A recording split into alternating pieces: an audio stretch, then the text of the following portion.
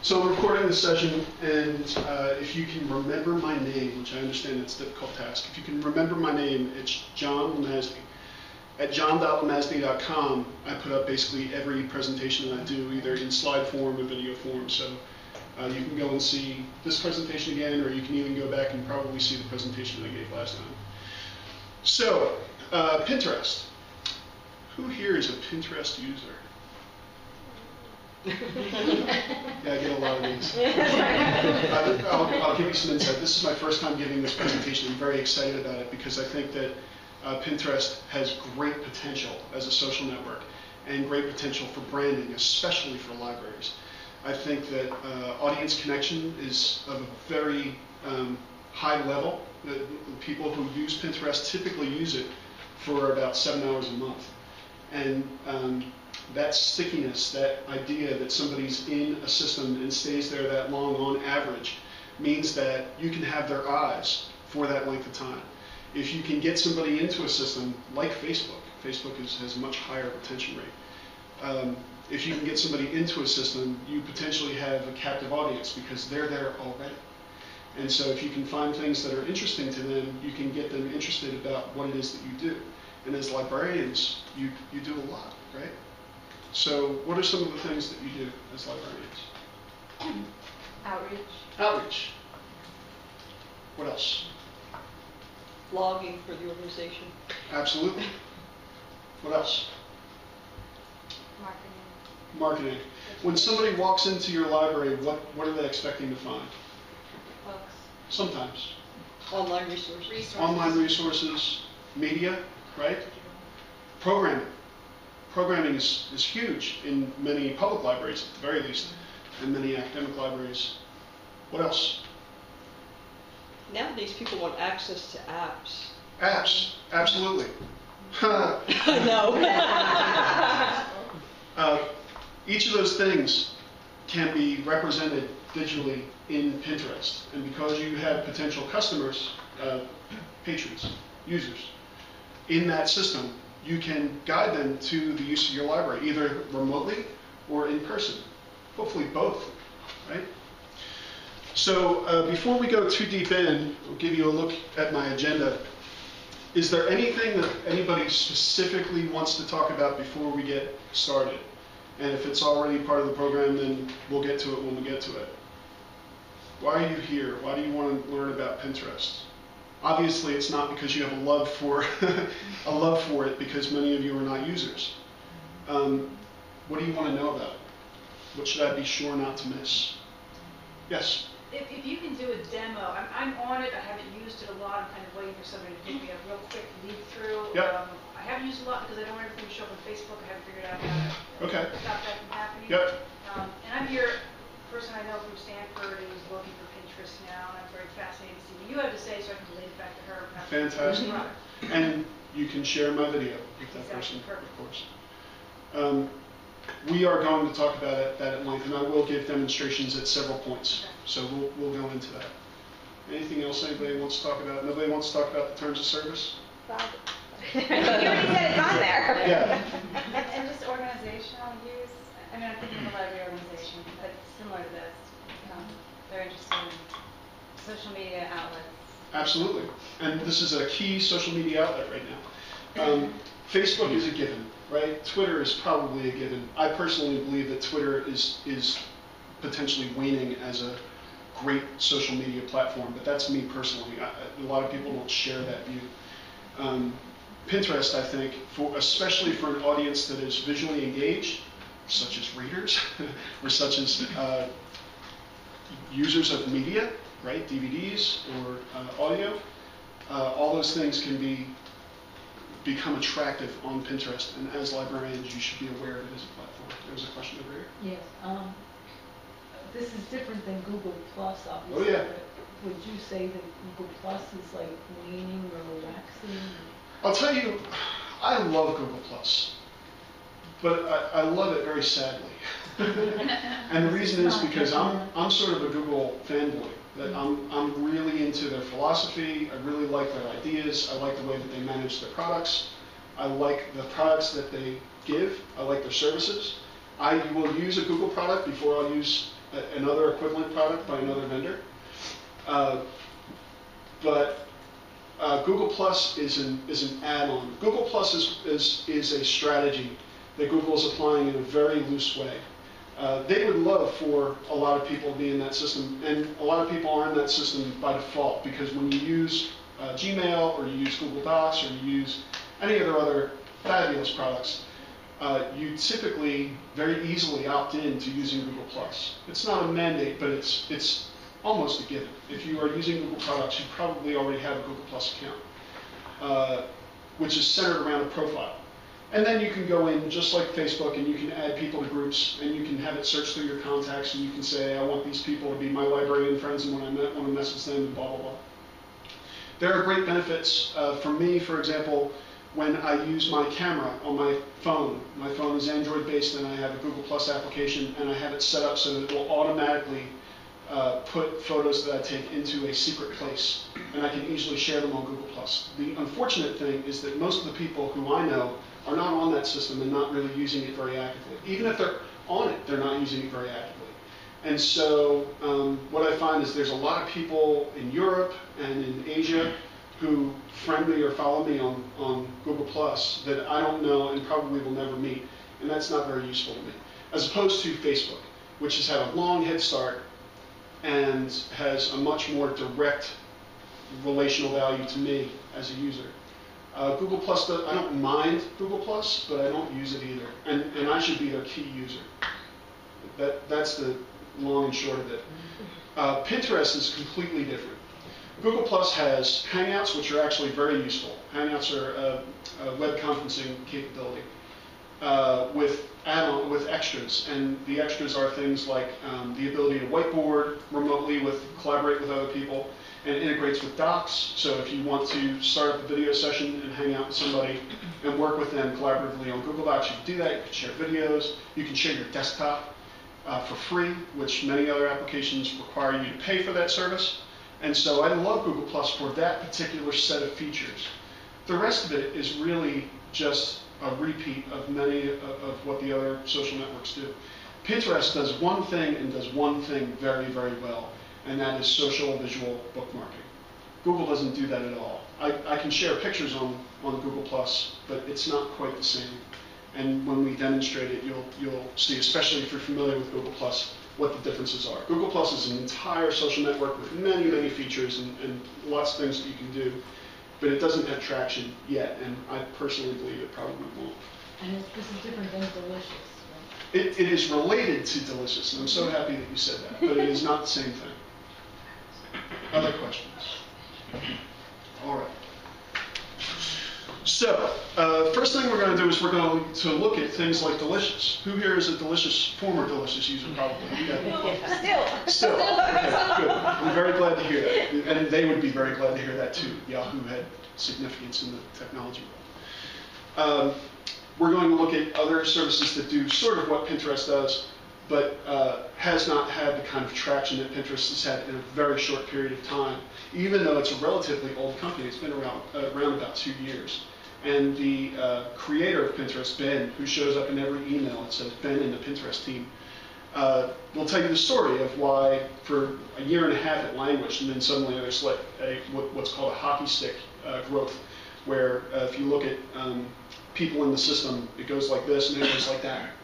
Right, so everybody's in Pinterest all of a sudden, and it's a media darling right now, and also a target, which we're going to talk about too. Pinning, repinning, following, liking, that's essentially the first demo portion of Pinterest, where I'm going to go in and I'm going to show you what the point of the system is. Comments and karma, I'm going to talk to you a little bit about how you should be using Pinterest in its best possible way, as opposed to what many people do, which is go in, sign up for an account, say, I don't know what this is for, and leave it, right? Branding best practices, we're going to talk about condensation of a lot of sources and common sense in Pinterest, the way that you should be using it as a library entity and as a personal entity. Group boards and collaboration, we're going to talk about the unique feature in visual bookmarking where you can work with others in order to create a collaborative space. Copyright and fair use, which Pinterest has come under some fire recently for its general lack of sense about copyright and fair use, and how you should approach it, especially as information literacy specialists. You should not use this system any differently than you would use any other system in respect to copyright, and that's my point. Filtering and search. In order to find pins that are relevant to you, there have to be great search tools. I wouldn't say that there are great search tools right now, but there are some tools, and they will improve over time. And Pinterest has already shown by a very recent change in its profile structure on its page that they are interested in changing their system for the better. We're going to talk about settings, where we will talk about how to, for example, not share with Facebook if you don't want to. And then suggested improvements. These are my personal suggestions for the way that Pinterest needs to improve in order to become a real, strong set of tools. Right now, it's very useful, but it's not as useful as it could be. Okay? Good. Have you sent your suggestions to them? Yeah, not directly. What I'm planning to do, actually, is I just created a pin board, which is a group of pins, called Suggestions for Pinterest. And what I hope to do is to use the system in order to spread the message about it, so that if I'm the only one who's saying something, it's a very small whisper in the ear of Pinterest. But if I put it out there and people share it, and then people share it on those boards, and people share it on those boards, all of a sudden it starts to flood the system, and Pinterest says, wow, I'm seeing this again and again and again. I don't really care where it started, but I need to pay attention to this. So I'm trying to use the system in order to inform the system. Socio-visual bookmarking precedent. So Delicious, for those of you who don't know, is a social bookmarking site. I said was because I fear that it suffered a kind of death when Yahoo, to its detriment, who owns Delicious, sent out a slide. A slide was leaked from a presentation in which they said, Delicious and these other services that we currently own are going to be sunsetted. Sunsetted? Yeah. And so the point of that is that they are not necessarily actively developing those tools anymore, which means that the functionality that's there is probably going to be the functionality that it will have, period. And life goes on, especially in technology. And so as new functionality comes along, as other competitors showed, like Digo, you can do other things besides what Delicious did, and sometimes those things can be useful. It's nice that Delicious has such great functionality and it had a great user base, but if you're going to stop developing it, it means essentially that it's dead or going to be dead. And so I stopped investing in it, and I was one of their major investors. I was putting in bookmarks into Delicious all the time. Delicious, if you don't know, social bookmarking. It means that me and other people would go into that system, and when we found a bookmark, instead of sharing it just with ourselves on our bookmark bar, we would save it to Delicious. And by doing that, I had a hub by which other people could find out what I was bookmarking, but more importantly, when I went to another destination, even a machine I had never seen before, it meant that I had access to my bookmarks. So it wasn't like my work machine and my laptop and my home machine number 2 and my home machine number 3 and my third, the machine that I run into in the hall, it's a kiosk machine.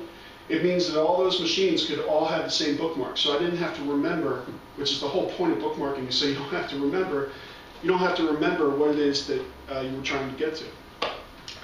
And I probably had 300 or 400 pins in Delicious. But the idea was you put it up into a central place instead of relying on a single entity, a single node being represented in all the various places that you are visiting, all the various machines you are visiting, whether it be your phone or whatever.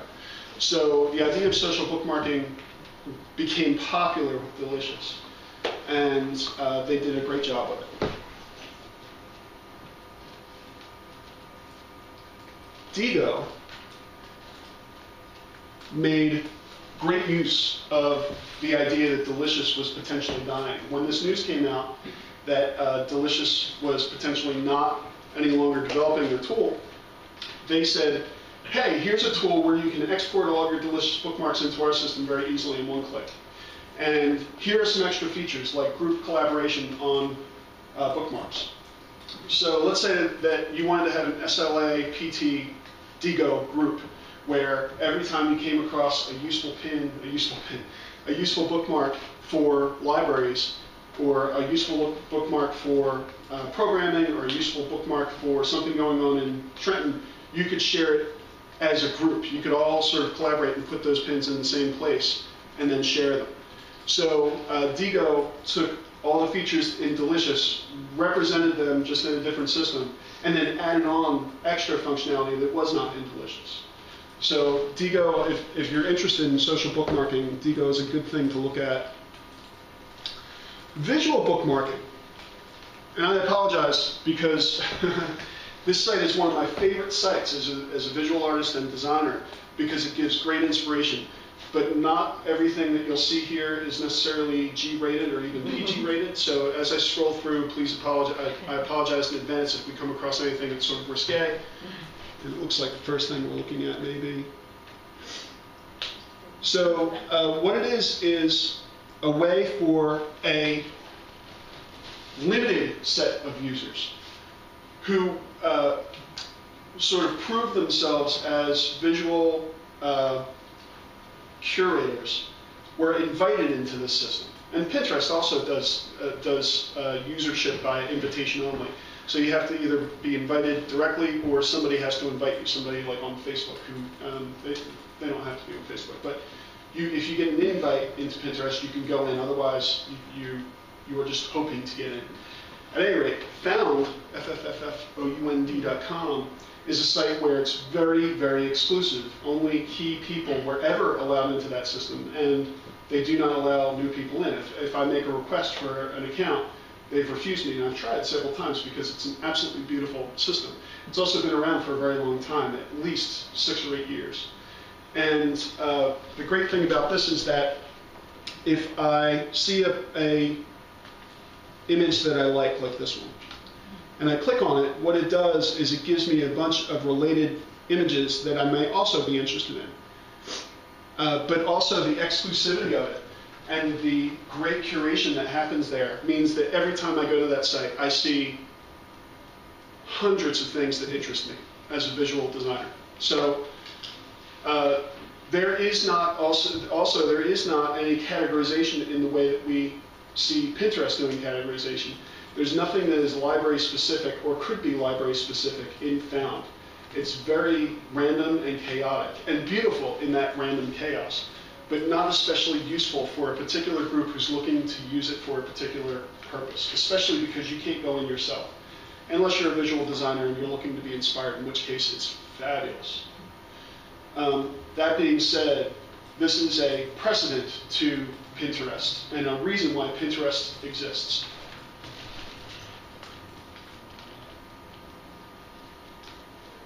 We Heart It is similar to Delicious similar to Found in that it's mostly visually oriented and inspirational, but it's much less exclusive. You can set up an account right away. And so you can go in, you can share your own images, you can heart other people's images, and you can see, again, very beautiful. But not necessarily, what it's missing is practical functionality, unless you are looking to be visually inspired. When I look through this site, what I'm looking for is, if I want to make an image of my own, I want to find an interesting way to make that image. But that's not necessarily useful for librarians, let's say. But again, this is a precedent for what Pinterest is. John? Yes? Can I ask a question? Sure. Just from looking at just a few things that we saw, it Yeah. looks like We Heart It has more photographs versus Found, which has more created. We really just got to the very tip of the iceberg on both of those sites. Okay. As you go deeper in, you see that there are some images that are more graphically based, some images that are extremely minimalist, some images that are photographs, some images that are not really images at all, but rather scrawlings on a piece of paper that have been captured by photography. So the common theme is that they are all images, but the content of the images varies so greatly. One is not any more photographic or graphic than another. Is there any overlap? Oh, sure.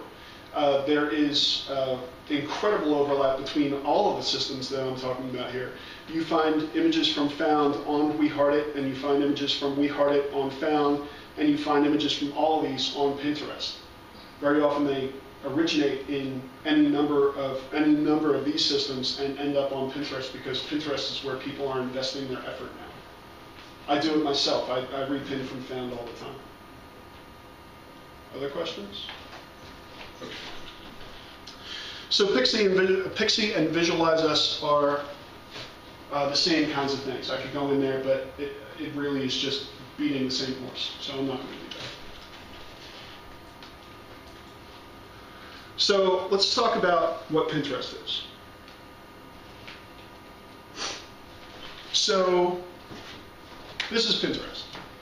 What we see here is we have a search engine. We have the logo, which when you click on it takes you to the everything selection where it shows everything that's being pinned on the system at one time. If you scroll over a little bit, there's the ability to add a new pin, which looks like this. You can add a pin, meaning that you can use a link that has images on the web page that you're linking to. It will go and find images and let you choose them. So let's go to Found. Or better yet, who wants to give me their library website? Please. Sorry. I'm at IEEE.org. I'm sure you can find images there. I'm sorry? It's not a library website, but IEEE.org. Okay. So, let's see, one large image. This may work. Typically, you would go to an interesting site, and you would use that as a basis for pinning. So you would want it to be a resource. Let's just imagine this is a resource because I guess nobody wants to share a great resource from their own library site. But let's say we were on IEEE and we came across something that was useful. Let's actually try to find something useful.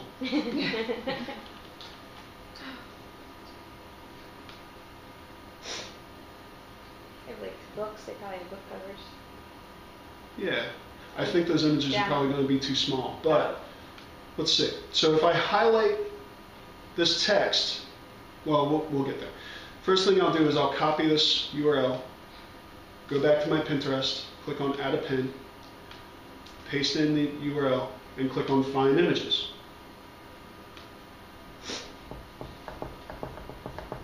So here it gives me a preview of the images that it found on that site. I can navigate through. This is a video, incidentally. And here I choose from pin boards. Pin boards are categorization methods. So I've made a bunch of categories that I choose to pin about. Pin being a verb. So if this video is particularly useful because it represents photography in art, which is something I'm interested in, I would categorize it that way. I'm on a group board, that's why those people are over there, for picture book recommendations, which has its own culture to it. As a matter of fact, I used to put up books there that were interesting to me that were mostly picture-based, but they weren't for kids, and I got a note from the person who owned the board saying, that's not really what I meant, it's JD, actually. Yeah, I'm on that group. I don't want to be on that group. Yeah. Can you tell me how to get off of it? You usually have to send a note, actually. Because I'm like, I don't teach children. Right. Pictures for presentations. As a presenter, I and other presenters belong to this board because sometimes you need to find great images for your presentations. And so pinning to that, you're probably on that board too, right? I'm the one who created that group. Oh, there you go. So, and that's been a really useful board, actually. But maybe people actually started using it. I stopped looking at it because nobody was using it. Yeah, well, usually you get notified. Anyway. Pinterest Suggestions is the board that I was telling you about where I'm putting up stuff about stuff that I think needs to be suggested to Pinterest, and I'm hoping that people will repin it. Portfolio is a portfolio of my graphic design work. And so these are all image-oriented ways of linking And in fact, if I put in a site and it did not find any images on there, it would say, no images found, you can't pin this.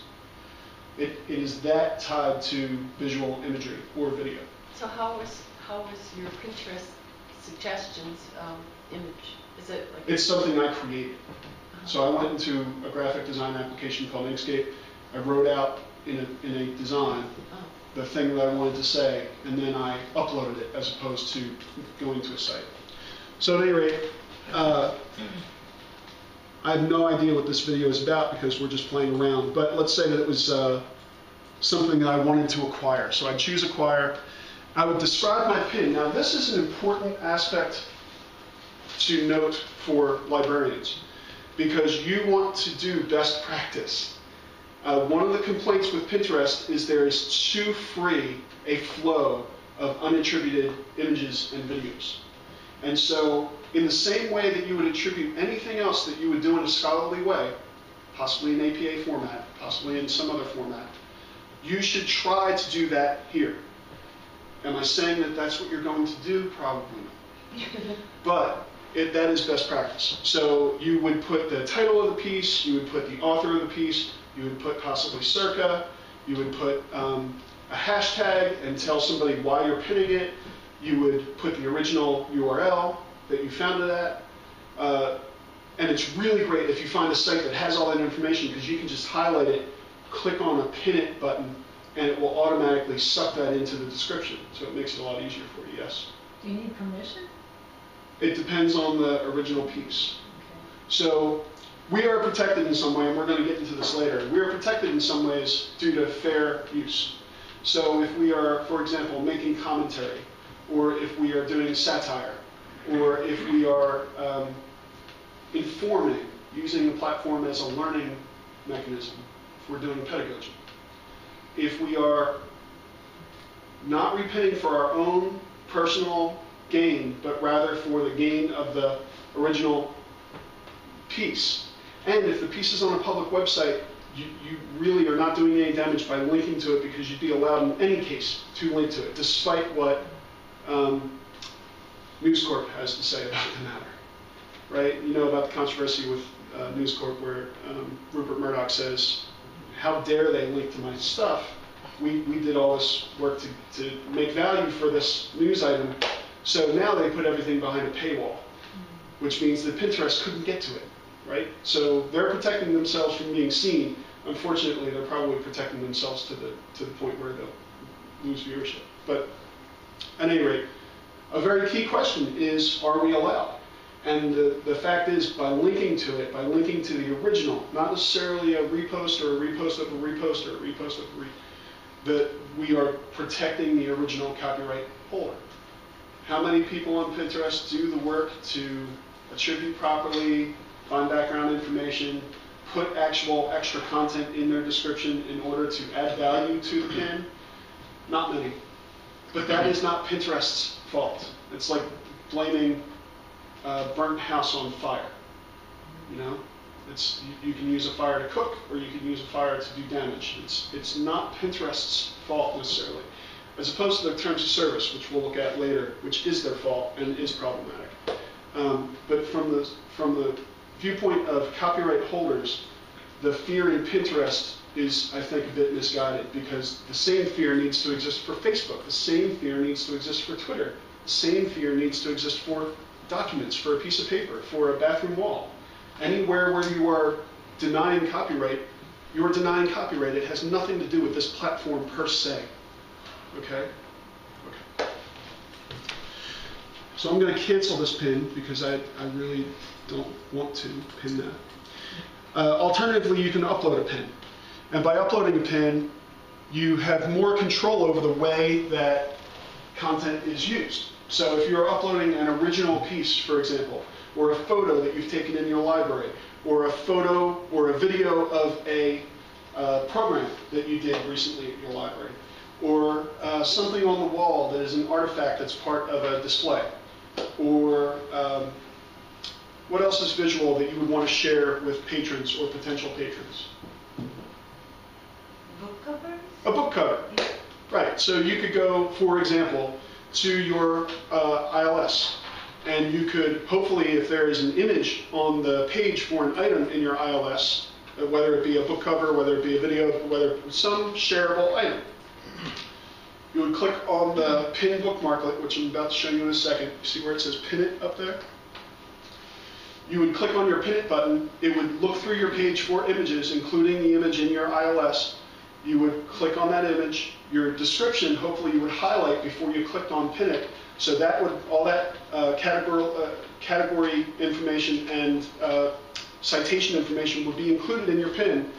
And you would have it on a pin board that maybe was new acquisitions, or hot right now, or whatever, right? What are the other ways that you might categorize a series of pieces of media to your patrons? Banned. I'm sorry? Banned. Banned. Useful for research. Related to our programming.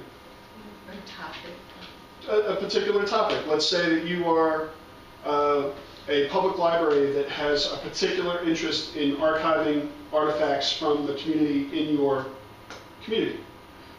You might focus on that by making a pin board about those items.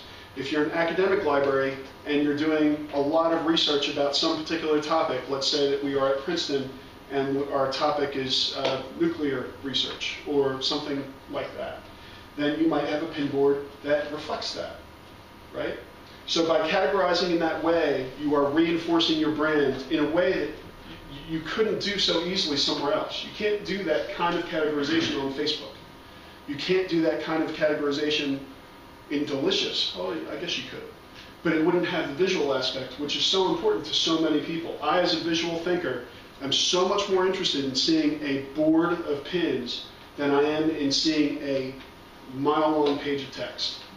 That's not just me. That's a lot of people. And they're potential customers of yours who want to know something about your brand. And they are already spending 7 hours a month looking at Pinterest. Why are they not looking at your stuff?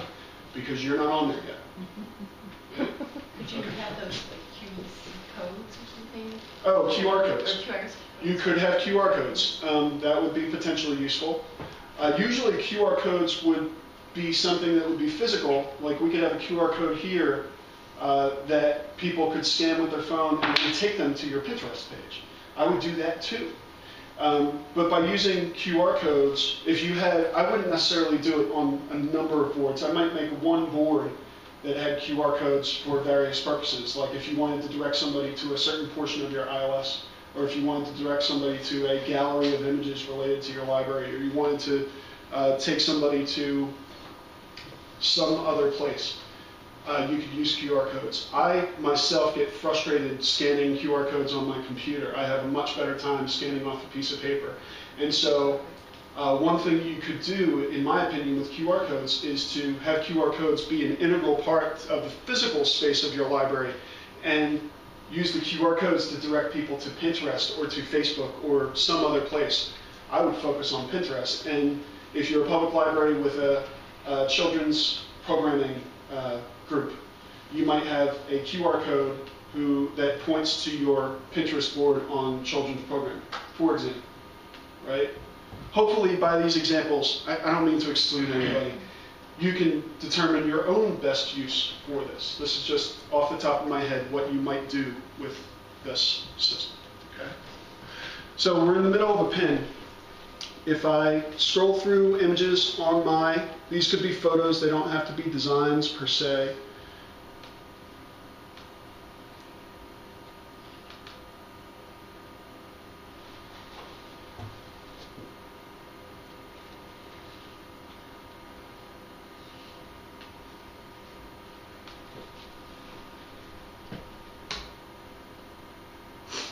So this is something that I designed. I'm going to put it in my portfolio board.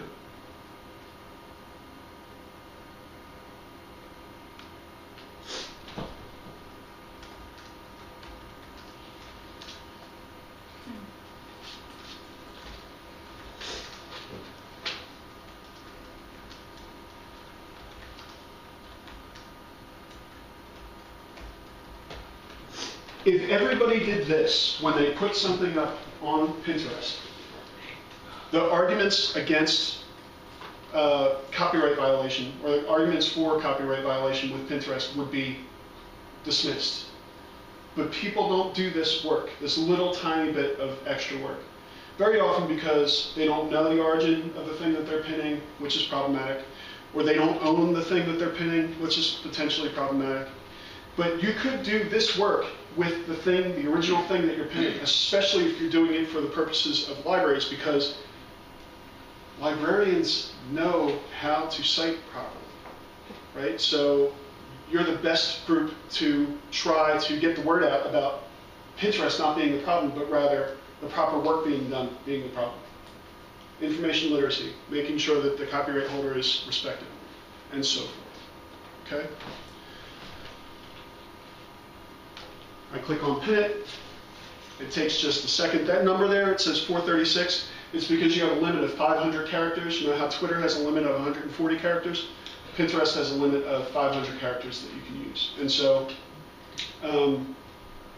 you have to hold yourself to that, or it will get clicked. If you go in and you select 5 paragraphs and then use the pin it button, it will clip it to 500 characters. But how can a visual have characters? I'm sorry?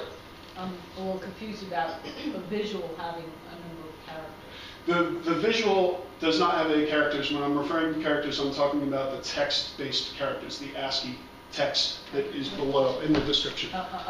This here. So the citation, basically. My description, yeah. Okay. Pinterest would call it a description. I would argue that we should all refer to it as citation. You have a limit of 500 ASCII characters that you can put in, including spaces, including punctuation, etc. Okay? Now, my best possible hope for this pin is that somebody sees it, they love it, and they repin it. Because the rule is that you share something, and 2 friends share it, and 2 of their friends share it, and 2 of their friends share it. And anybody here know Clay Shirky? Or actually, who I'm thinking of is Purple Cow. Anybody know who I'm talking about? Purple Cow? Well, I can find it. Seth Godin. Oh, okay. Seth Godin. Seth Godin would say that ideas that are shared win. The idea that's shared wins. And it's no different for libraries, right? If you can take an idea such as your program, or your focus, your research focus, or your mission, if it's a special mission, and people share that and get the word out to have people come back to your brand for that reason, your library wins as a result. So I'm not saying that this particular pin will necessarily gain me any followers, but that's the idea. So that's the add button. And here's where I can create a board too. So if I have an idea such as I want to make a board that contains only pins that are suggestions for Pinterest, I would come in here and create a board there. And that's where I could then start to see that board in my list, that drop down, where I pin some. If I click on my name, it shows all of my various pin boards. This is a collaborative pin board with a friend where whenever we find something that's interesting to one another, we'll put it into this pin board. There's my portfolio with the latest pin. You can see that there's a large image and 4 smaller images. Those are your most recent 5 pins that you've done. These could be videos as well as images.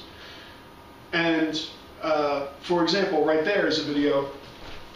I stumbled upon an interview by Stephen Colbert of Neil deGrasse Tyson, who's actually going to be in New York on Friday for a free show. And I just fell in love with it. And more importantly, the content of the video represents my philosophy. And I have a board called Philosophy. And if you look at my board, you can read through it from start to finish. And you'll get a pretty good idea of what I believe in, who I am as a person, what I think is important, and so on. Your library should probably have a philosophy board. It should probably have a mission board. So that somebody who's wondering whether or not they're supposed to come to your library or be interested in your library can get a preview of what they should expect. When they walk through the door, they're going to get a sense of your culture.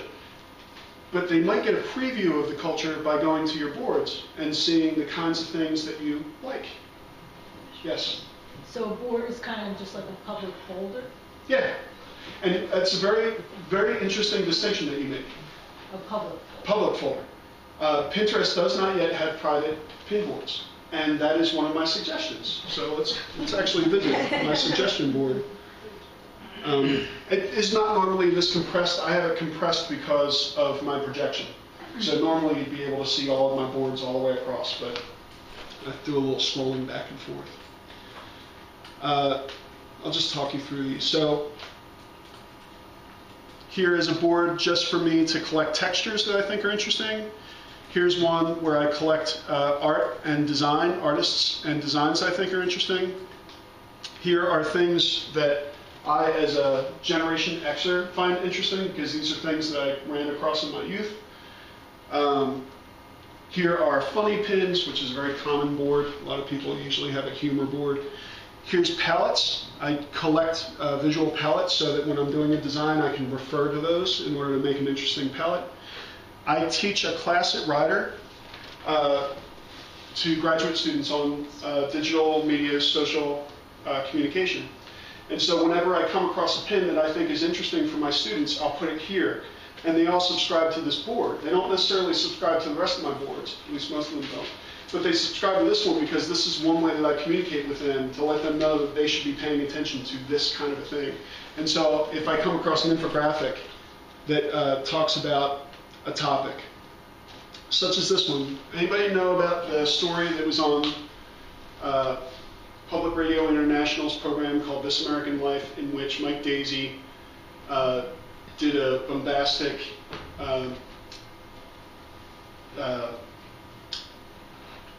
monologue that he's had as a show for a while that talks about the practices of Foxconn in China, in which they're developing, right?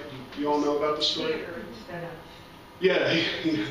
So it was the most ever listened to show in This American Life's history. It's a very popular show. Ira Glass, who runs that show, has come to Princeton to speak several times.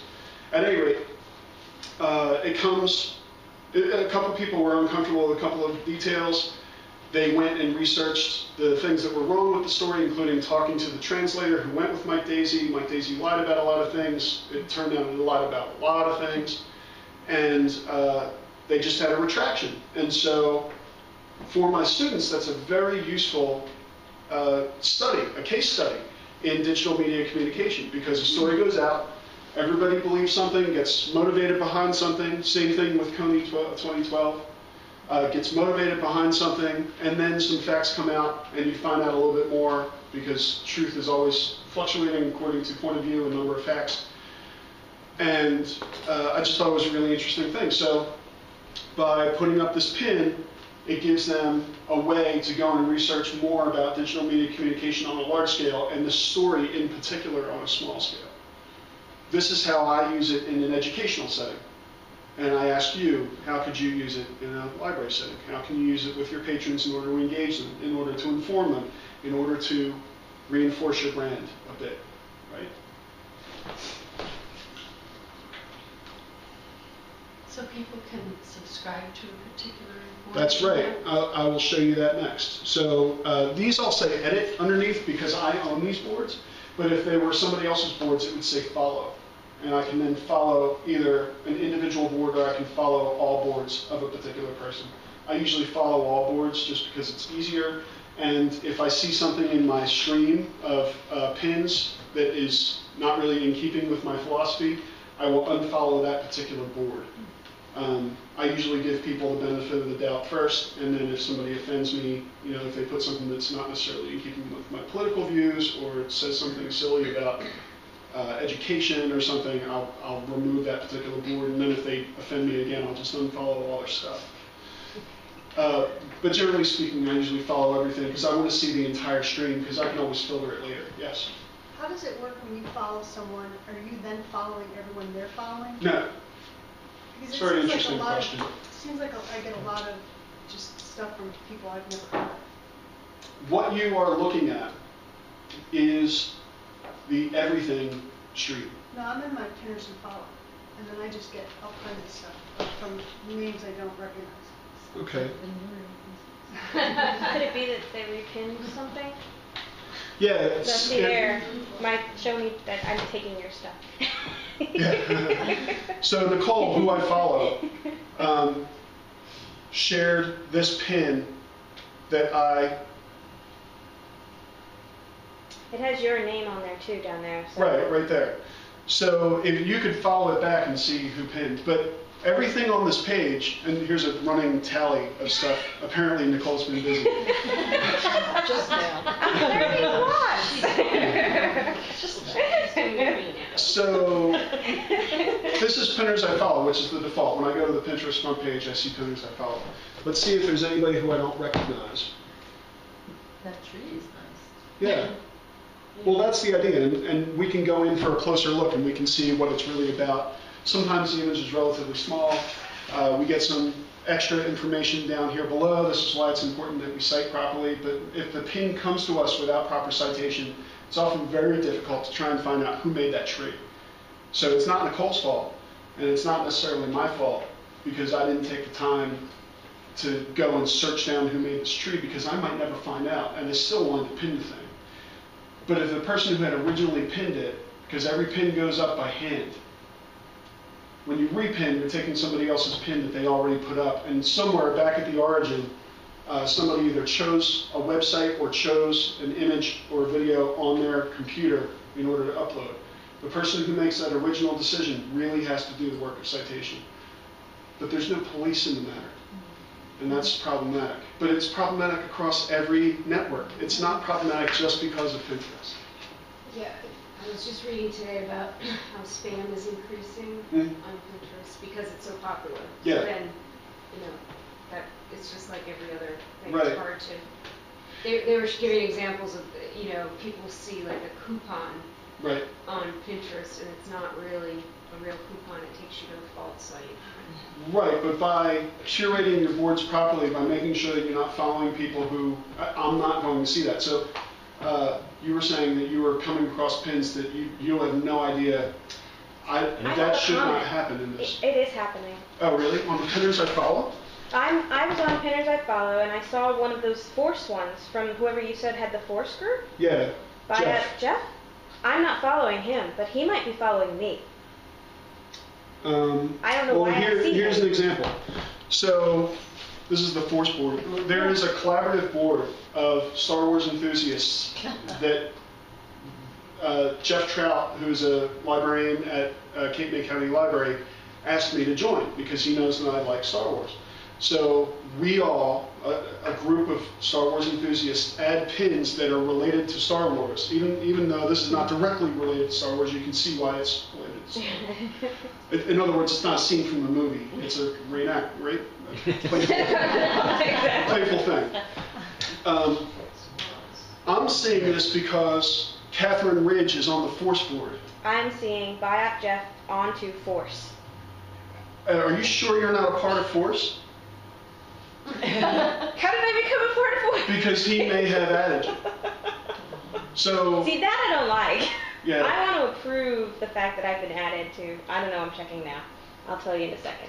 Yeah. I'm not. Oh, well, I I can go into following it. Force How and am I see. Okay. I can go into Force and see right now. Okay. So Sorry, there's but I don't over follow. 30 people on this board. So it's like a bacterial infection. Yeah. I mean, and it looks like you get. I'm on there, yeah. I just unfollowed, so I might not be listed on there. Yeah, I've got so a suggestion. that's why. Alphabetical order. Well, it's done by order of appearance. Yeah.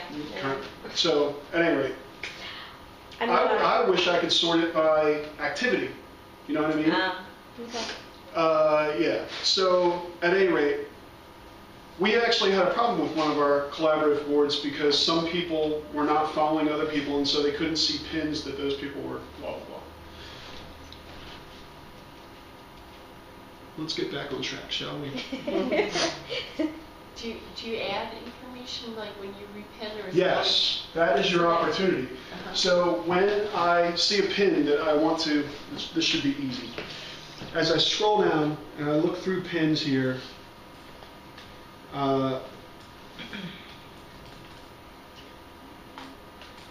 see if I can find something that I want to repin.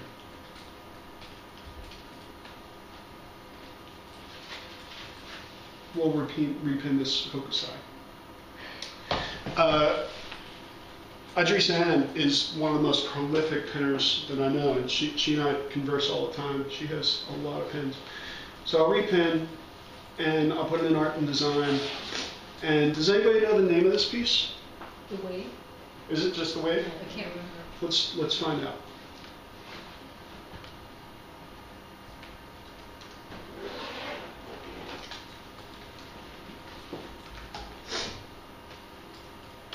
Great Yeah. So I'll just take this content. I will assume that this is correct, but yeah. Well, for something like this, it's relatively Oh, it's also called simply the wave. Okay. So I will copy this. I will go back to my pin. I'll replace this text. See if the characters came through. They did. John? Yes. I would have gone to Wikipedia's list of sources. Yay. I could have done that, and you should do that. I'm satisfied that I have improved the quality of this pin to my own level of. You should feel very guilty if this is all you do. And I'm quite happy. And you can see that I could share this with Twitter right here. I'm not going to do that because I don't really believe in Twitter these days. I'm putting it on my art and design board because this is where I collect artists that I'm interested in. I'm sorry I'm blocking them, I'm sure. And I still have 300 characters, but now it's repinned. Can you edit a pin after you've pinned it? You can, Okay. which is a beautiful, beautiful thing. So many social networks, like Facebook, for example, once you put something up, it's very difficult to edit it. So I'm very embarrassed when I put I always delete it and put it back up. You can't edit a typo, as opposed to pins where you can. And you can't do it with Twitter even, but you can do it in Google+. So that's one of those little things that I think is very important. And one of the things I love about this. However, if I put up a pin or I repin something and somebody then repins it, they have the ability to edit it or leave it as it is. But even if they leave it as it is, if the typo was in their repin, it stays that way until they change it. It is not related. Yeah. It's not a link. Yeah. Right? It's a new version of that pin. And which is kind of a good thing too, because once something is repinned, if I delete my pin, the repin stays. So if you had a good citation, somebody could get rid of it and put it in. They could, exactly. As a matter of fact, my portfolio page, I have all that information: title, by who, where did you get it. I could put year and other information. If somebody wants to, they could say, they could repin my pin and say, this sucks. But I'm okay with that. Not everybody is, but I'm okay with it. Is there a limit to the number of pins that you could upload? That is a great question. The answer is no. Video, I don't believe you can upload video. You can only pin video from other sources like YouTube. And so you could get into trouble if you tried to upload a huge image. There's probably a limit to the size of the image you can upload. It's probably limited at 2 megabytes or 4 megabytes, probably 2 megabytes. Because this is you're not looking at Pinterest in order to examine the fine details of an ancient Roman wall or something. There might be something in the future that does that, but this is not what that's about. This is just about getting the word out with some supporting information. How do they get money? I mean, what supports them? So right now, they are doing direct advertising. They don't have advertising in the middle of pins. There are some cases where they have relationships with vendors, and this might be something that Brian actually works for a major clothing retailer. And we were talking. It's okay if you share that. It's not secret. I don't want to give you any free advertising. No. So Brian works for Anthropology, which is one of my favorite brands. Even though I don't purchase their clothes, my significant other does. And so it was very interesting to have a conversation about how they're beginning to use Pinterest. And we were discussing the ways that they might do it that they're not doing it now, such as their beautiful display windows being recorded in a really high quality way by their photographers as opposed to some amateur photographer. without a proper setup, without proper lighting, etc. And making sure that a pin goes up about that, because sometimes that's the thing that gets the person to walk through the door, is their beautiful external. If you don't know anthropology, go to Market Fair. They have always beautiful, artistically done windows, and they have in Philly a huge window front that they've decorated. So at any rate, it's those kinds of things that particular brand, a non-library, should be thinking about in order to garner brand interest. However, he's not going to be able to put a price or sell the window decoration, right? But he could sell the dresses and shoes that they sell and the other items that they sell, because a link that goes to their version of your ILS, which is their selling engine, whatever engine that is, their what's the word I'm thinking? Online store. E-commerce. Yeah, e-commerce. Yeah. His e-commerce is your ILS, right? So you want to make sure that the link that you're putting in is to your ILS to get people to go in and reserve a copy or get it sent to them or whatever.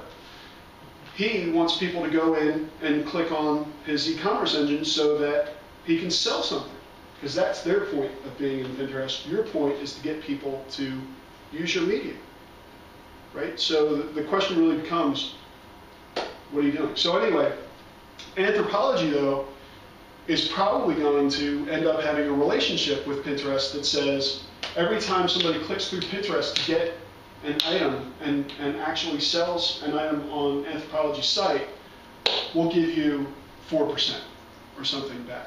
That's how they'll make money. Or they'll end up advertising in some unique way, or they'll have Google Ads at the bottom of the page, or whatever the case might be. Right now, they have VC, venture capitalism money through Wazoo. They're such a popular brand, and nobody has quite picked up on exactly why they're so popular, but people are throwing money at them to stay popular, because they know that they'll get their investment back when they do work out exactly how they're going to monetize their engine. And there's lots of ways they can monetize it, yes. So if you had a library website, would you put in a little frame about linking to Pinterest? And would you have a Pinterest site and like that? So here's the thing. If you have an ILS or a website where you have that kind of control over the engine, the platform, even if it's WordPress or if it's Drupal or whatever the case might be, you can do exactly that. And Brian and I were talking about how Anthropology is doing that. On each of the items that they have in their catalog, they're going to add a pin it button. And I saw my first one today, surprisingly. The same way that you see like and you see +1 and you see tweet this, you'll start to see a pin it button. And your library can just as easily have those items in order to have people start to advertise on your behalf for free because they like your stuff. And the nice thing about those pinup buttons is you have control over what goes in that message. Exactly right. I mean, the user can change it, but you can put like a proper citation in there, and then it's no work for them to cite the source. Right. So. It's more work for them to delete it. Right. Right. Exactly. And I personally, this is a little insight into my way of thinking, as an experiment, started using my Amazon. With Amazon, you can become a associate. And what that means is that if somebody goes and clicks on your link that you provide for Amazon and they successfully buy the thing, you can get 15% back on that sale. And so when I put up a pin from Amazon, and Amazon has everything, right? So if I really love a book and I want to share that book, I would love to just reshare your iOS links, but they're not there yet. Right now, what I'm doing is I'm going to find them on Amazon, gathering my associate link, putting that in Pinterest, and when somebody clicks through and buys that book, I get 15% of the sale. So it's a very interesting way of having commerce happen. But you're not thinking about selling necessarily, you're thinking about getting people to participate. Participation is so much easier than selling, you know? Because people already, how can you compete with free, right? I feel like all often New York Times bestsellers in a visual state. I mean, it'd be such a phenomenal way. You see a book, you have some place to go and pin it so you know to go back and look. Absolutely, absolutely. And the network's success is so new that many top-level resources like New York Times is actually on top of it, but so many other resources like libraries have ignored it up until now. And they're starting to realize how important it is to their brand, to their patrons, to their constituents, to their stakeholders, right? If you don't have an account or anything with Pinterest and you just go to their website and Yep. you look at their pictures, how is it determined which ones are on that top front of the page? That would be an everything listing because it has no context related to you. So if instead of pinners I follow, I click on everything, it shows me people who I don't know, right? And are those just random ones selected? These are probably the latest pins pinned. The latest, okay. But then you can search for specific things if you want to, correct? Yeah, absolutely. I can go into the search engine. Who wants to give me a search term? How about anthropology? Anthropology, there you go. All this free advertising. Yeah. Right? So let's see what Melissa would like. Oh, that's beautiful. See this this banner here that says $24? Mm-hmm. That is a part of the Pinterest engine. So if you type a $ followed by a number, it will put that banner on there. And that's, do you have an associate style engine where somebody can they can get a kickback for referring somebody? I don't think so. I don't think so either. So chances are that link goes directly to your point of sale, and somebody typed in $24 because they thought it was interesting. And you'll see some repeat pins from time to time.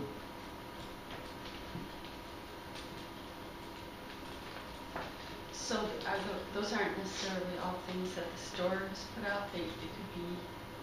Chances are they are. And by doing a search on that keyword, I have filtered the entirety of the engine to just show me stuff that mentions anthropology. And anthropology is not spelled with a Y. Anthropology, the brand. And so unless somebody is misspelling the word and it refers to anthropology, the study of man, it will show items from the store. Right? Right. Is there any edit on the type of pictures that go up here? I mean, do you see a lot of inappropriate or things that you wouldn't want? You can. I believe that you can probably report an image. Although I've not seen that. I have seen very inappropriate photography and images on here, but it is not the norm. Okay. You almost have to search it out. So part of that is it's interesting gender demographic, I think, where most of the users on the system, up to 90%, the latest stats say, are female. And so there's less, by gender generalization, you would see less porn on this engine.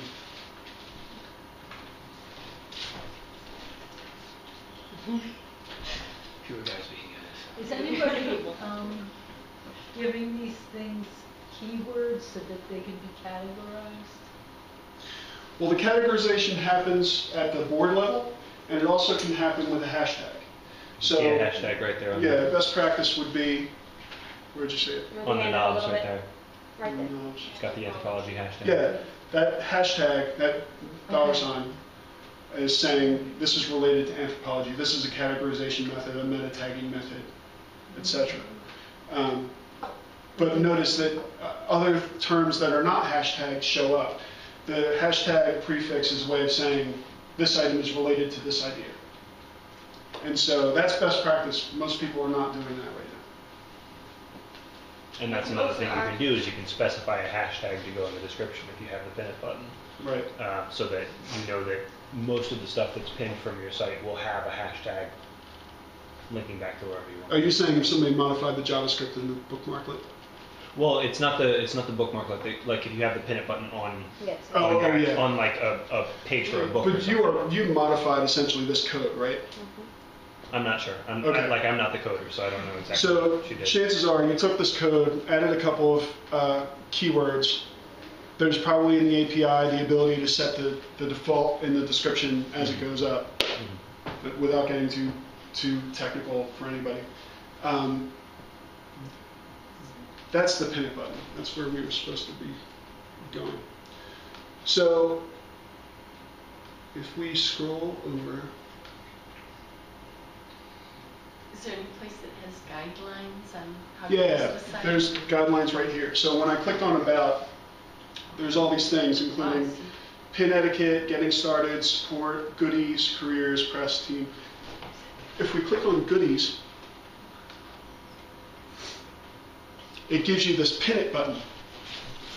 By dragging this button to your bookmark bar, as I have, you could do it in Internet Explorer, you could do it in Chrome, you could do it in Firefox, other browsers too. You have the ability to visit a site, then click on Pin It, and the JavaScript in that bookmark grabs the images on that page, asks you to choose one of those images, and then write a description. So instead of uploading it directly or feeding it the link, all I have to do is visit a site, like the IEEE site, and click on Pin It, especially after I highlight something. And then what it does is it takes the text I highlighted, the image that I chose, and it gives me an opportunity to make a categorization. I can add hashtags to my description, I can add citation information to my description, but this is the easiest, quickest way to get information off of a website. And the link to the site is included by default when you pin it. Okay. So this interface is not quite exactly what happens when you have the pin it button on your website. I think it No, you're right. It is a little bit different. Yeah. But I have not come across the documentation for the API, so I don't really know. But chances are that you can, with a proper API, that you'd be able to modify that to do whatever you want. You could I imagine do it's the probably same something thing. you have to contact Pinterest directly about. Oh, that's possible. But hopefully in the future they'll have an API that your technologist who manages your website at the lower level sysadmin would be able to just feed that information into each of your pin it buttons by pulling that information from your database, which is a part of your ILS, so that anybody who goes to your ILS, browses through, clicks on a button would be able to have information from the pin or from the item that they're pinning automatically sucked into the description. We're not there yet. It's a relatively new system. Again, not going to pin this.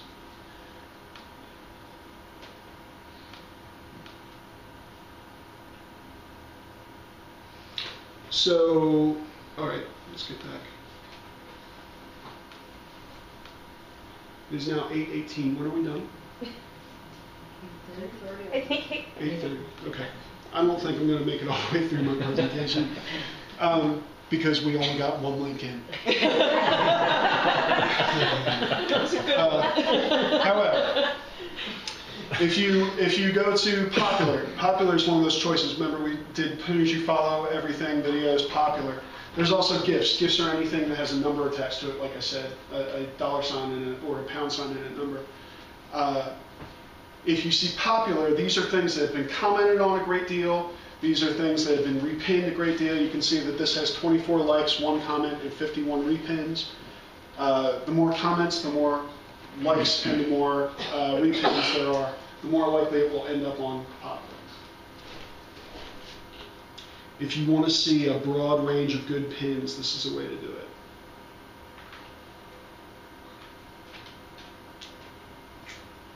Right, and as we're going through this sort of overarching view of what Pinterest pinners find interesting, you might not necessarily see anything that is specifically library related.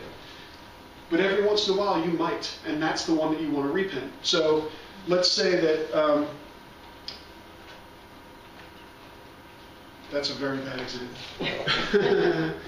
Let's say that you had a culinary program which many libraries do. Many public libraries do. I don't know about academic libraries. You might go to the site of the chef or chefs that you are using in your programming and repin imagery attached to their recipes in order to reinforce the fact that you have programming, that it's food related, that your chef is related to your programming, and it all ends up in the same place. And if they don't have that stuff, if they don't already have a site and with their recipes and their photography, make sure that you have somebody snapping pictures so that you can pin it directly and tell the story of programming that you had in your library on Saturday, so that the next time you want to fill a room for your programming, you can refer people to that, and they'll say, well, when's the next one? That looks really good. I would really like to learn that. Maybe you have a Lego program. Maybe you have, I'm thinking about programming that I'm familiar with, but Princeton Public Library has some of the most amazing programming, some of the things that I just saw in their newsletter today. They should all be pinned, and chances are they are being pinned, although I've not seen the PPL board. But I know Jamie Herman, who is responsible for most of the programming at that library, is an active pinner. She's the one that introduced me to the system. And so by having a board or boards related to the programming that's going on at the library, as well as new arrivals and new acquisitions, as well as media reinforcement, as well as political information that sometimes goes on in the library, as well as music, videos, performance. That is the kind of thing that brings people in. And you can have dates of events. You can have historical dates. You can have background information. You can have links to more information. You can point them back to your site. You can point them back to your ILS, and so forth.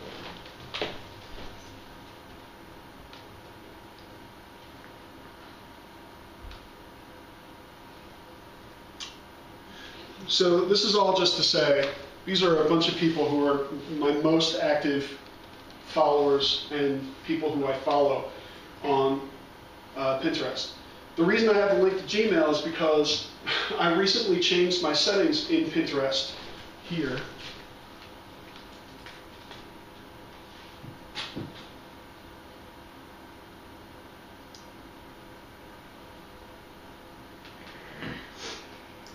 If you go, after you log in, under your face, there's a settings button there where you can change things like your email address, your email settings, your password, etc., your photo, whether or not you link to Facebook, whether or not it shows up on timeline, that's where it is. You can find people who are on Facebook who are also in Pinterest and get a list of people who are actively using the system. I turn all that on because what it does is it feeds my Facebook feed with my interests. And the reason that I have Facebook there is for people to find out about me when I'm not talking to them, right? So if somebody wants to know whether or not I'm worth talking to or whether or not we share the same interests, all they have to do is go to my Facebook page, in which my Pinterest stream is very active, probably the most active thing there. But what I want to show you with email settings, is that there's all these settings. You can either turn email on or off completely, whether or not group board pins come through, whether or not comments come through, whether or not likes come through, repins, follows. This is the big one. I have a couple hundred followers, and I follow a couple hundred people. So I've had it set up to immediately notify me when somebody repins something. And I think I'm really good at curating pins. It's like a strange skill. And you might be really good at curating pins related to your library, and I hope that you are. Make them interesting. But what would happen would be somebody would come to one of my boards, usually an active follower, and they would repin everything in a board. And they would click, click, click, click, click, click, and they might have 20 pins. And so over the space of 10 minutes, I'd get 6 emails, right? That's not productive. So that's a really important one, whether or not you receive email immediately or once daily. And my email has slowed down considerably since I did that. Do you choose a time when the emails are going to come? Or No, it chooses it for you. Once daily means it comes around 2 o'clock in the morning for me. So it's like the first thing I see in the morning. Well, you still get 6 of them. No, I get one, because it's once daily. So here's some best practices. Actually participate. Like I said, many users go in, they create an account, they don't really understand what it is, they don't have the benefit of having this discussion to see what is really there to be seen, and they don't create any more pins, or they don't repin, or they don't participate in conversation, or they don't like anything. And by not doing that, you appear to be uninteresting to other pinners who have taken it on as an interesting methodology of sharing. So I would advise you that if you are serious about Pinterest, especially from your library's perspective, you have to do something at least once a day, or else you're going to appear to be boring from a Pinterest point of view. And that may be fine with you, but if you are interested in using it in order to build your brand, you really have to strategize a bit about it. And that means being active. Updating regularly is part of that. Respecting copyright and ownership, we talked about that already. As librarians, information literacy is your bread and butter. Teach others how to pin. Teach others how to refer to items on Facebook. It's not just about Pinterest. This is a great opportunity, though. If librarians are not doing it, nobody else is going to do it. Links. Make sure that you have links, either in your description, in which case they become highlighted as links, but certainly if you are uploading a pin directly, the link is not automatically added. When I uploaded that photo directly from my hard drive, it did not create a link. If I want to have a link attached to that to take it back to my site, I either have to put it in my description like I did, remember I said via 365sketches.org, or I have to go back in, edit the pin, and add that link. In the case of using Amazon associate links, that's what I have to do anyway, because if I just go to the Amazon page and click on pin it, it will not include my associate's link. And the same is probably true for anthropology, unless you're using pin it buttons. You're probably not going to do that at the beginning, unless you have a developer who wants to work with Pinterest for 6 months. And so you have to make sure that the link that you put in there is properly going to the place that you want it to go. If it is your ILS, then hopefully you'll be able to just navigate to your ILS, click on pin it, it would grab the link properly, allow you to grab a picture, and that would be it. But sometimes it's a little bit more work than that. Commenting, repinning, and extending brand. Making sure that if you do use this in order to reinforce your library or reinforce your personal brand, that you are doing it within that brand, that you are using language that your library would use in a press statement, or you are using content not necessarily just to be cutesy or because you think it's fun, but because it actually represents the brand of your library. If you are a high-ranked academic institution, you don't necessarily want to put jokey pins on your page. You may, but chances are you don't. If you are a local community-based public library who has amazing children's programming, then flood your pin boards with amazingly interesting pins for children. And vary those pins and vary those pin boards, but focus on your audience. You know who your audience is, hopefully.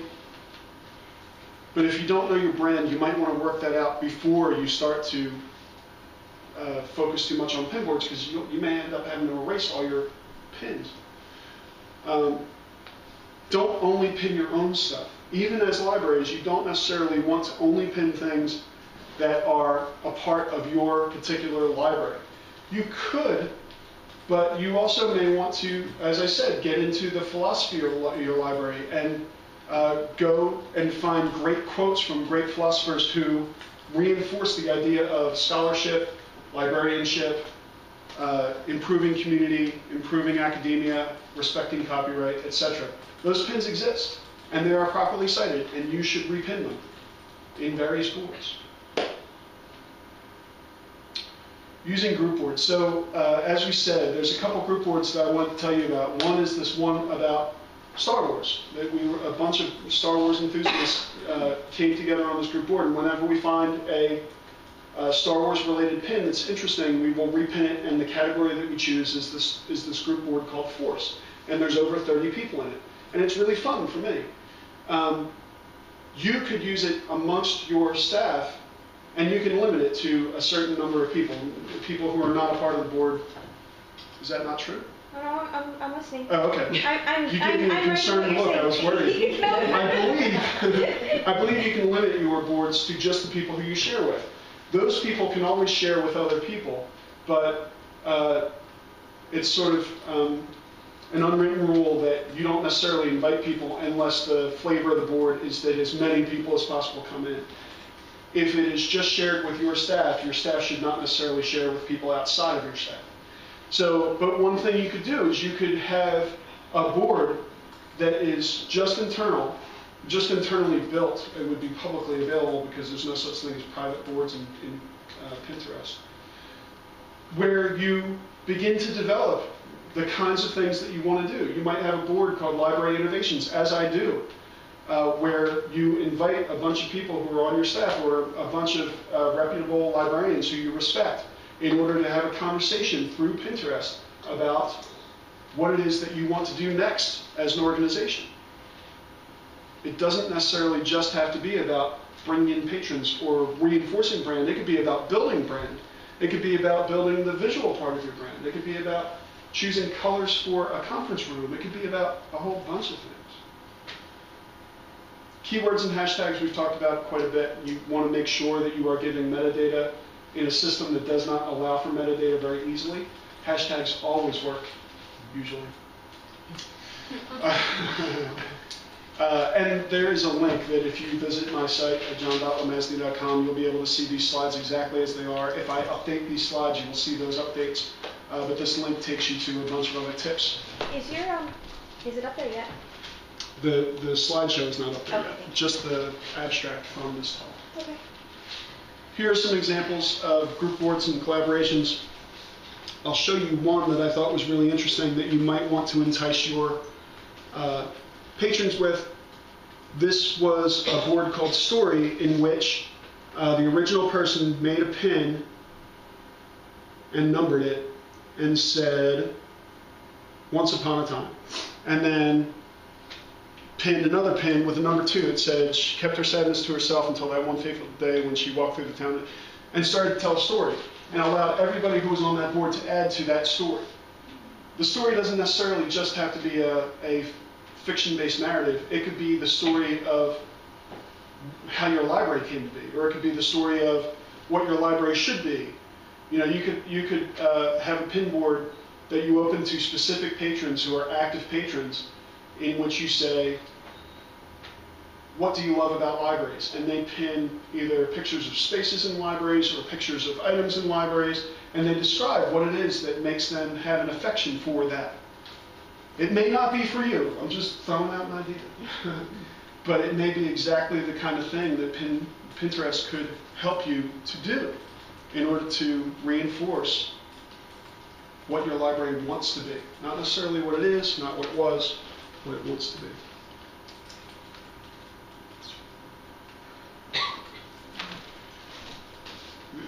That's a rhetorical question. What is information literacy? Also, how to recite in APA format. Any reference librarian probably could tell you off the top of their head. What do Facebook, Pinterest, and a scholarly article all have in common? That's a little bit more difficult. Does anybody have an answer for that? Peer review. Peer review. Could be peer review, sure. It could potentially be citation, proper citation. It could be proper respect of copyright. It is not always, but it could be. What are the allowances for fair use? And we talked a little bit about those before, the idea of satire, the idea of critique, the idea of learning, being in a learning platform, a closed learning platform.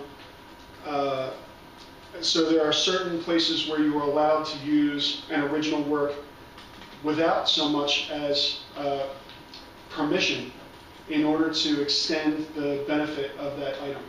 And especially in cases where you change it a bit by its critique or by its special use. Why is Pinterest in the news for copyright violation? Because it's new. It's the newest kid on the block, that's why. Why does Pinterest say they own all your pins? So they have an awful terms of service.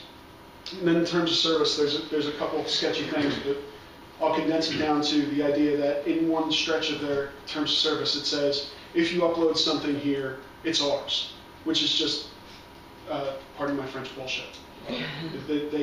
You can't own something that you don't own. Doesn't Mendeley do that as well? I mean, Sure. They throw that in there, yeah, that's the exception. I'll tell you why they're doing it. It's because if a photographer who makes their money from their photographs has an image that is repinned onto Pinterest, the photographer cannot go to Pinterest and say, you provided this platform and allowed this person to do this with my work. They can say, well, we did not necessarily, we just provided a platform, we did not actually promote the misuse of your work. And they have, in their terms of service, they have guidelines for pinning, making sure that you don't pin something that you don't like. But it is patently absurd to think that just because somebody pins something, an original work, that Pinterest could own it. You can't give copyright where copyright is not given. It's as simple as that. But that's why they say it. They want to protect themselves a bit. I could be wrong about this, but I'm pretty sure terms of service are not a binding contract. Especially if you're not 18. I do want to show you the search. If we do a search on libraries in Pinterest, we, by default, are searching on pins. We can also search on boards. Right? So here's school libraries, home libraries, and these are the people who created these boards. And there are a lot of them. If you think that librarians are not on Pinterest, you are not paying attention. There are a lot of people talking about libraries here. And not always about books. And then if we search on libraries for people, you can find libraries who have created Pinterest accounts. And you can see how they are using those systems. Hopefully using a lot of the suggestions we went over tonight, probably using suggestions I would not have ever thought of. But they did, and they're waiting for you to find them.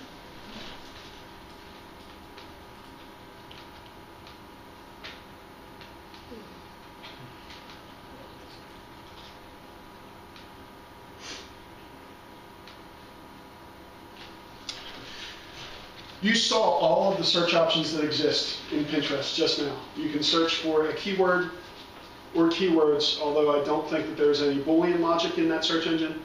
You can search for people, boards, pins, period. I think that they can do so much more. If you look at the advanced search in Google, there's a list of things that you can search for. You can search by color, you can search by size of image, you can search by video content, you can search by site, you can search by license, you can search by so many things. You should be able to do that in Pinterest. And when Pinterest has that kind of engine, it will be much more powerful. Meta tagging. Hashtags work, but it would be really useful if I could actually make a comma-separated list of tags that would be recognized as tags. And I could see tag clouds from a particular person's pins so that I could see what they are interested in text-based format at a glance. It's not there yet. These are all going to be made into pins on my Pinterest suggestion board, by the way. Photo tagging, geotagging, in other words, I should be able to tag people in photos or items in photos, and I should also be able to tag places in photos, much like I already can in Picasa, in Facebook, in Flickr, etc. An API with a stats engine. They apparently have an API, which I just found out about tonight, but they don't have great statistics. You can modify the code and create statistics by adding a piece of code to your descriptions, which ties into Google Statistics, Google Analytics. But that's a lot of work that I shouldn't have to do. The engine should take care of that for me. I should be able to go to any pin, see exactly where it's been, see how many times it's been pinned, what the frequency is, etc. They're not there yet. Licensing options. I should be able to say at the creation of the pin, I don't want this to be repinned, which would be ridiculous. I should be able to say this is not mine or this is mine. I should be able to Creative Commons license it. I should be able to do what I can The reason they haven't gotten into that business is because if I upload something that is not mine, I could still potentially say that I'm licensing it a certain way, and that's just not right. Certification of identity. I don't know who anybody is on Pinterest.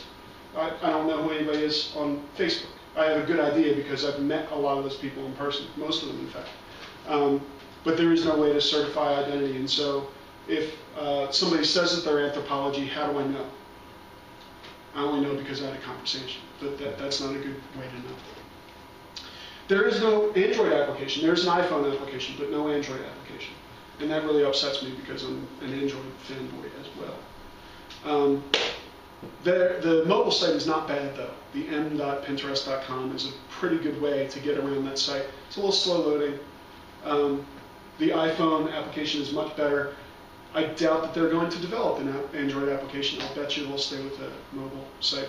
There needs to be threaded discussion as opposed to flat discussion. When you put up a comment, it just shows up underneath the last person that commented. Sometimes I want to reply to a specific comment. Anytime I ever see a flat discussion comment system, I'm a little disgusted. Show pins rather than boards by default. When I get an email that says, Idrisan, we pinned your pin, whatever, I want to be able to click on her name and go to all of her pins as opposed to all of her boards, because I usually end up going to her pins anyway because I want to see the latest stuff she put up, not necessarily her collections, but the latest things she's been interested in.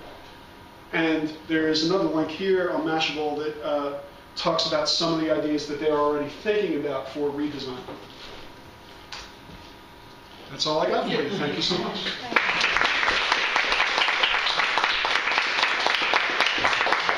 I'm happy to address questions if anybody wants to stay. If you have to go, I understand completely. Thank you so much for coming. Oh, one comment. We do have Ziploc bags if you want to take leftovers. And I will be posting a summary of the talk to the chapter's Leave your website. ideas on the table Thank at you. the front of the door.